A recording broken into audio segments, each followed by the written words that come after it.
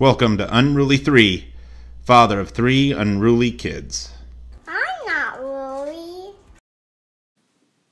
So these legs were a little bit wet, I think, when I had cut them originally.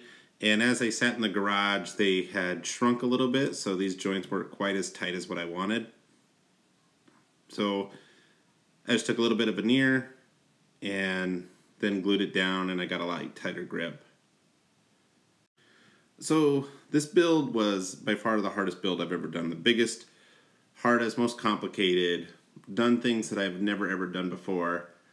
And I was lucky enough to see Lou Holtz one time, and he gave a speech. Lou Holtz was a coach for the Notre Dame Fighting Irish. And he talked about one time he was on a camping trip or a whitewater rafting trip, and something happened, but he always would stop and he would do this thing that he called WIN, and it stood for what's important now. And I found myself doing that, using that advice to try to make sure that I was moving forward the right way with this build. And there would be times when I would just stand in the garage and I would look around and I would just be so overwhelmed with, well, this needs to be done and this needs to be done and I have to do this and this has to be done before this has to be done, trying a hard time trying to figure it out. And I would just stop and I would just say, well, what's important now? Like, what's the first thing that has to be done in this? And that really helped me a lot by working my way all the way through this build. Each day I would have to stop and say, okay, what's important now? What do I got to get done before this happens? Before I finally get to the part where I'm going to put everything together, last thing you want to do is have a bunch of things glued together and then realize, oh no, I forgot this and this. And so, yeah, that was the thing that kind of got me through all of this, and just going through, not looking at the whole build, but looking at each part you just had to take, and, well, I can figure that out, and I can maybe figure this part out. So, definitely helped me out a lot. So this part right here that I'm working on was definitely something that I had never done before, and so using the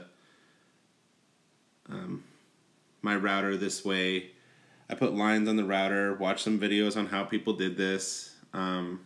Actually, the Wood Whisperer did this using some using dowels to draw these pieces in on the end cap. I hadn't seen anybody give an example of how to put the end cap on, especially with a solid slab. I've seen people do laminated slabs, and you use that last piece and you make a big butterfly, not a butterfly, but like a houndstooth, and you use that on the end. But since I was using a solid slab, I couldn't really come up with that idea. So I made this tenon here, and then that's going to be on my end cap. And I'm probably going to put a butterfly at the end of this. I hadn't done that yet, but I plan on doing it. So here I'm setting up my dowels so that I can draw board all of these in and get a nice tight grip on them. And making sure that my dowels went through good. I'm using walnut ones. This vise here I'm going to use for my end cap, my end vise. And so I do have to saw these parts away on this tenon, which I spent so much time making sure that I had just perfect.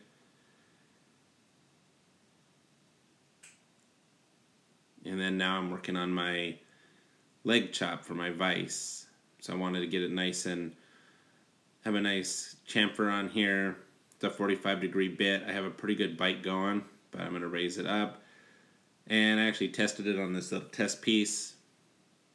Found out that that was a little bit way too much of a bite that I wanted, so went and lowered it down just a little bit. And then I'm going to run it through and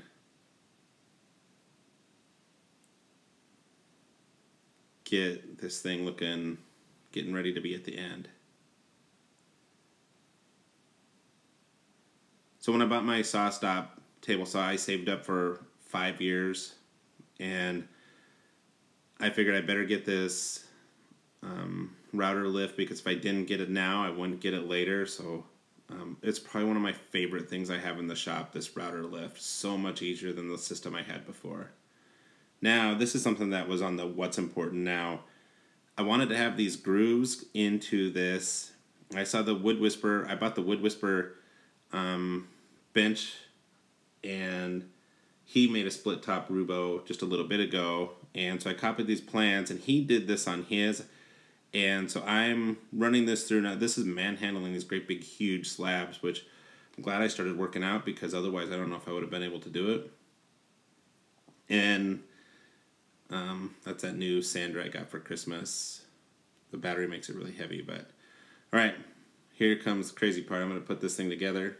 I am using epoxy because they say the glue just will dry way too fast, and I am so glad that I went with epoxy. Gave me a little bit of time to try to fix all these mistakes. So I wasn't 100% sure that this was all going to fit together right. Wanted to give myself a little bit of leeway. So otherwise I would have glued together the end, at least the ends, and then put the stretchers in the middle down, but I wasn't 100% sure it was going to fit perfect. Luckily it did, actually doing pretty good, except for this piece that I put in right there, I put upside down, and I had to go back and drill some holes from the bottom, but it ended up working. So this part right here had me super stressed. This part wasn't going on, and the amount of panic that you start to feel when you're like, oh no, it's not going in, something's wrong, what's going on, how am I going to get this? But then I just picked up this other side, and this side finally popped right down in.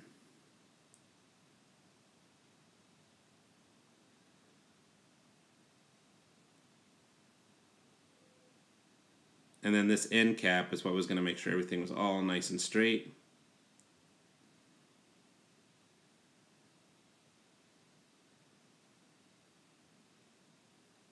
Then start doing my drop boards, using my dowels to drop board those in, and it made a huge difference. Then I'm going to go ahead and hit the sander on this. I only sanded the top up to about 180, I think. They say don't have it too smooth, so wanted to make sure not to get it too smooth. I didn't go to 320 or anything like that. On the sides I went pretty high. So now I'm putting the Rockler plates on so that I can put so I can move this thing around, the casters.